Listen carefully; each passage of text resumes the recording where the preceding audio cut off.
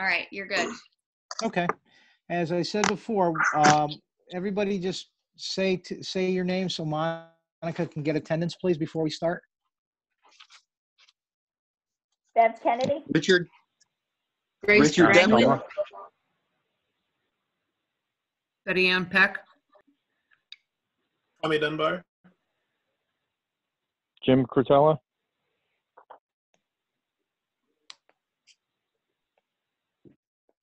Doug Thomas.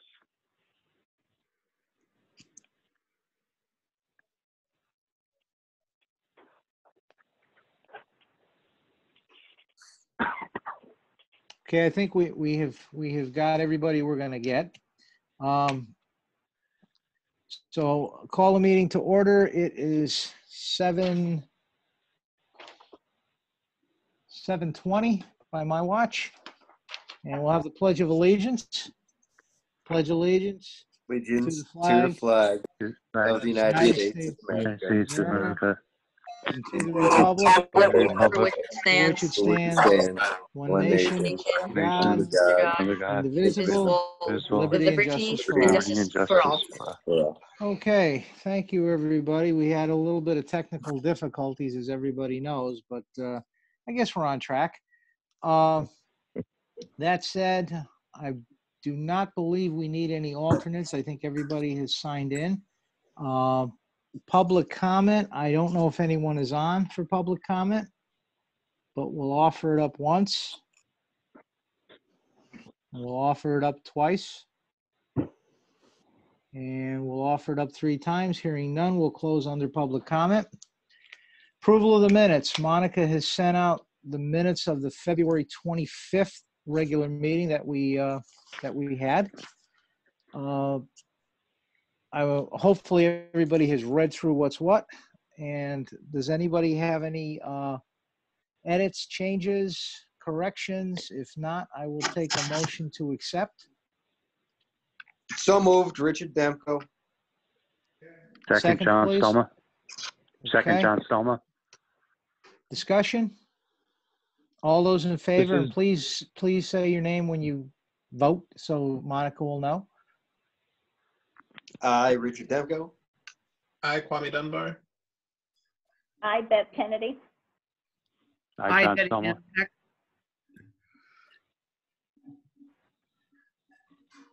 Hi, Jim And- Curtella.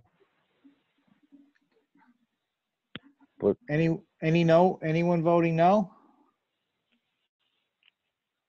Anyone abstaining? And the chair, Bill Sawicki, votes aye to accept. Okay. Kurt won't be calling in tonight because there's really nothing that we have not gone over with him through the budget hearings. I'll turn it over to Doug for his report from the finance director. So, Doug, you're on. Okay. Obviously the finance department's been pretty quiet. The payroll continued to go out without any problems. The payables are still going out. The spending is down overall everywhere, except for town buildings. The janitors are doing a great job cleaning up. They make sure they clean up and sterilize everything every day, and they're putting in some extra overtime. The software training is kind of going slow. Lori is still out on workers' comp. And so with both the virus and Lori being out, we decided to put off the live date to August 1st, which really shouldn't be too big of a problem, since July is not a real busy month for the next fiscal year. Other than that, that's pretty much it. So you're still running the financials through the system you've got, the Peachtree? Oh, yes. Yeah. Okay.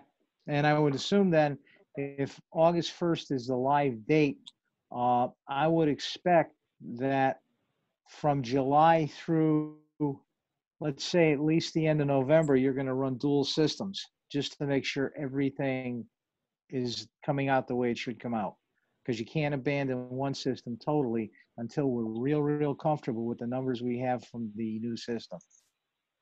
Yeah, we'll do what do you call that?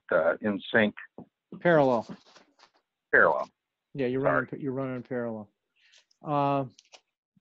Doug has provided some information on the private duty collections, I guess. And it looks like, Yeah, that's cool. Guys, one of those was put out twice. yeah, I think saw one of that. Yeah, it has the deposit slip, the other one doesn't. So the March 5th, 2020 collections were 60,000 that we put in the bank, if I'm reading this correctly. Correct. And on November 14th, we had a $30,000 deposit. Correct. Okay. Doug, where do we stand with how much is owed as of the meeting today? I don't have an exact figure. I haven't updated the database. I can get that number from Nadia, but I believe it's at least down to 100,000, if not less. Well, it hasn't moved that much. I mean, it seems like we're just staying current because wasn't it hanging around 100? It No. appears that it's like hanging around 100 all the time. Am I correct in that, or am I making a bad assumption? At December 30th, it was 162. Okay. No. So it's gone down, at least $90,000. So For our next meeting, Doug, what I want is essentially a worksheet, or however you do it, starting with the July 1st balance. And I don't need each invoice that's been sent out, but I want to know for each month, what was the total amount billed and what was the total amount collected and deposited, so that our next meeting is towards the end of May at the 26th, I believe. So as of the 26th, I would like an accurate total count of what's owed as of April 30th. So on our May 26th meeting, I'd like to get a worksheet starting July 1 of 19. And as I said, we don't need the printout of the general ledger account, but if you can summarize the total billings and the total collections, so we'll have one entry for billing and one for collection every month, so that we can see at the end of April what is owed. And if you can also give us a list then of the individual companies that make up what's owed at the end of April. okay. Okay, any other questions for the finance director on anything? This is John. Are we going to do also a stipulation that any further private duty would have to be paid within a certain amount of days, or is that something that has to go through another means? That would, So they won't be. to my knowledge, John, that would have to be through the Board of Selectmen, because they set fees and rates in the town. Okay. I mean, it's a nice thought, but on the flip side, if you're dealing with companies, the big utility companies and big tree companies and things, I don't know how logistically practical it would be to have them come in, do their work, and before they leave, hand the town a check. I just don't know if that would be workable, because my guess is all the checks come out of obviously whatever finance department they have, and I'm pretty sure that the utilities work that way, that the linesmen or the tree cutters or whatever title they have, they're not going to be the ones handing checks out, because their company wouldn't want that. But it's a fair assumption to see about, and I can ask the selectmen this, a policy in terms of what's the expectation on payment. Is it 30 days? Yeah, 60 days? I wasn't looking at an immediate payment. I was looking at more a stipulation that has to be done within 3 months, 6 months. Okay. Yeah. I mean, that's a So that it's fair not hanging. question. I can broach that question with the selectmen. But in terms of like setting contracts and rates and payments, it falls in their purview, but I can certainly inquire on that. Okay, I would appreciate that. Sure.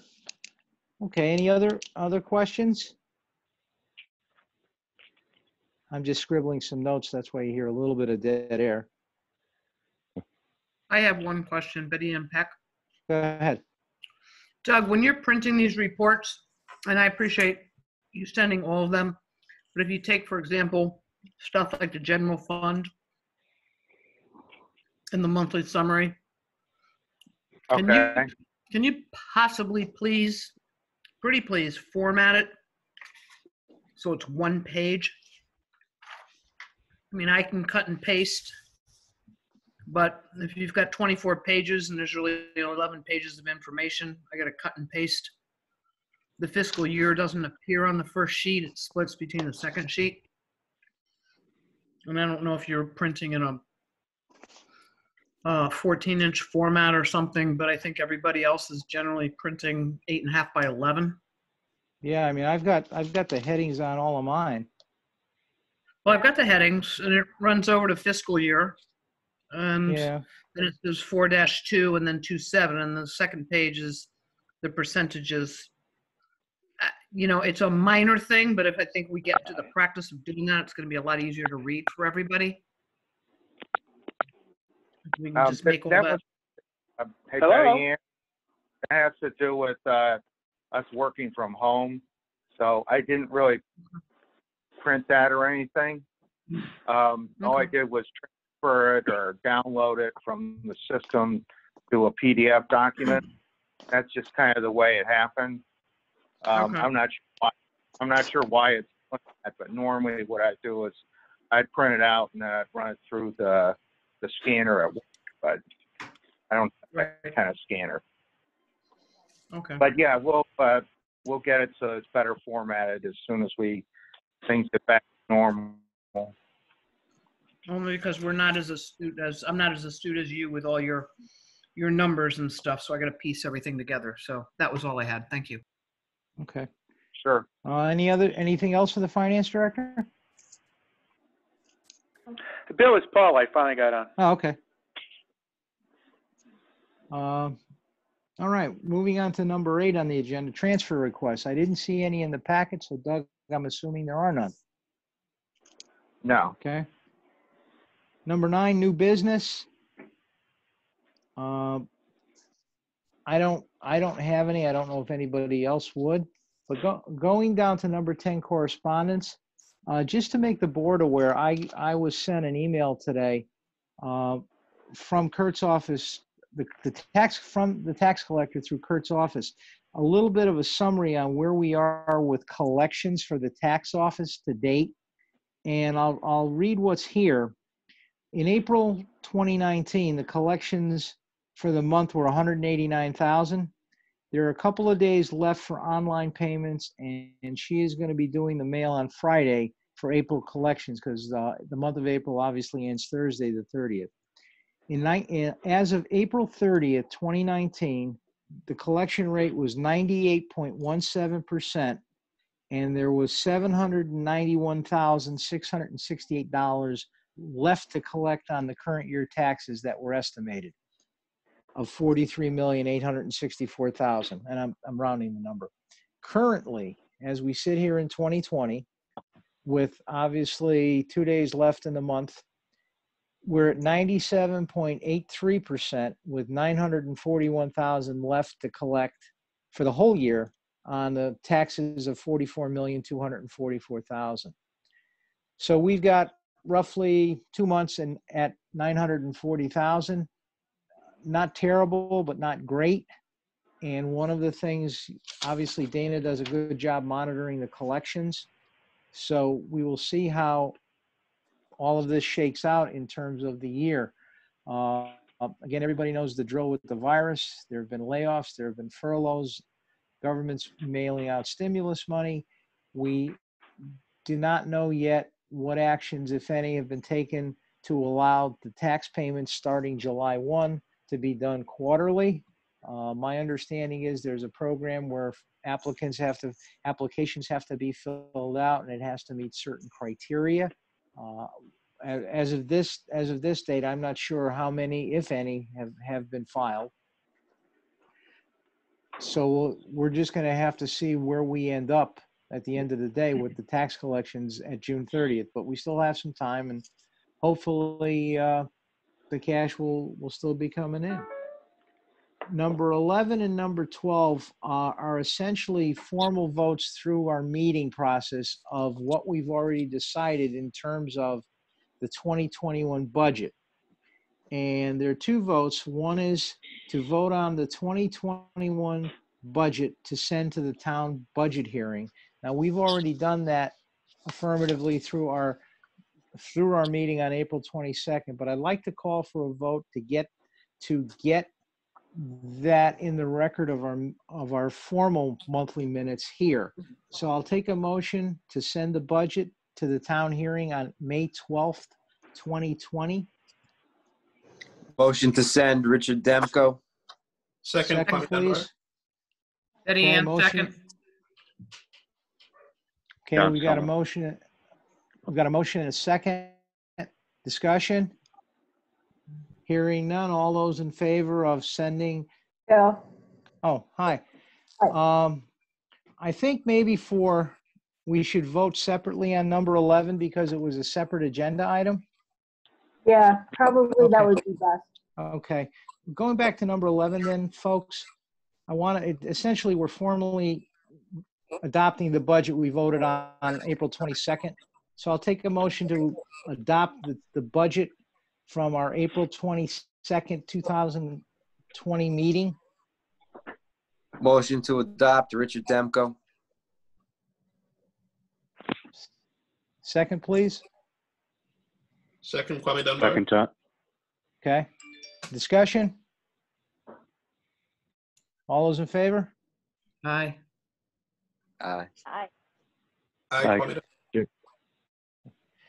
Aye, Jim Quintella. Those voting no? Anybody abstaining? Chair votes aye. Thank you. As I said, yeah, I got a little bit ahead of the agenda. We voted on number 12 ahead of number 11, but we fixed it. So that works. Okay. Does anybody have anything else? Again, keep in mind, we do have on May 12th, which I assume will also be done by Zoom, the public hearing on the budget that we just adopted formally. And whatever changes might be put through or public comment or citizen comment, we will deal with. And if it necessitates, if there are changes or if anything comes about with the amounts that we have to relook at them, then obviously after May 12th, we will have hopefully just one, but we will have meetings as needed to adjust the budget we've approved. If not, or even if we have to adjust it, the target date for approving the budget is our May 26th meeting, which is essentially our next month's regular meeting. So, Question? Yep. Let me ask this. Okay. With Richard Demko, Yep. with the public hearing, I mean, are we sending out all kinds of correspondence and things asking for public comment Yeah. via questionnaire, or, send it in, like written correspondence to kind of make this a little easier? Because, it's, I don't anticipate us having like 200 people or whatever on Zoom. Yeah, that would be quite a bit, obviously.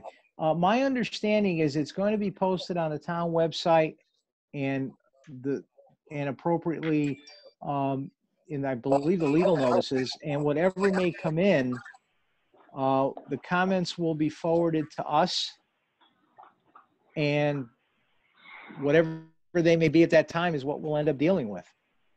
Okay. So somebody will just pretty much read them into the record, go down the list of. Yeah, that's what I Okay. anticipate. I mean, this is all new territory for all of us on this call, Yeah. but I'm anticipating that we'll know what they are. Whatever numbers or line items or such have to be considered, we will consider and take whatever action we deem necessary as a board.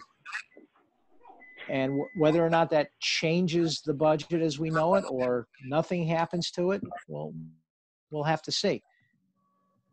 Okay. That's all I Okay. have. Thank you. Anybody else?